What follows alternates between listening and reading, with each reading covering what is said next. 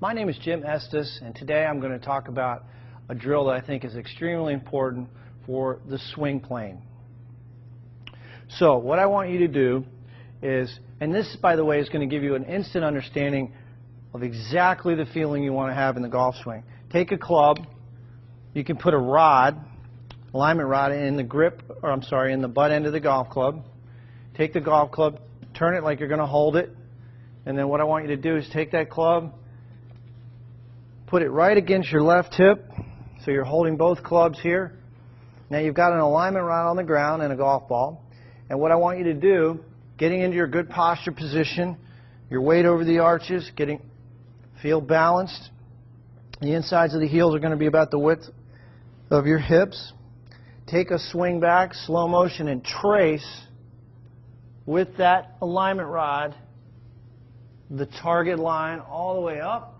The shaft should be parallel to your target line at the top, and then slowly coming down, trace the line.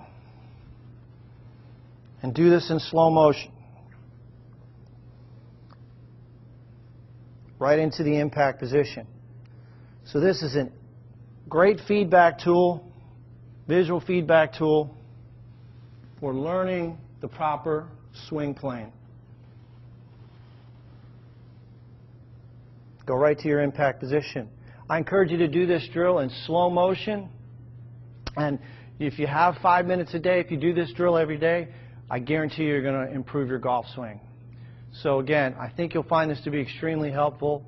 JimEstesGolf.com if you have any questions. And the thing we're going to work on is going so slowly, getting in front of that mirror and practicing. See that rolling of the face? Yeah. That's what's got to go bye-bye in your game. Right.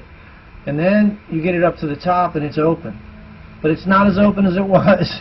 That's actually better than when you started. Here's when you started. We're not there yet, but it's getting there. You rolled the face. Yep. Look how more open it is there.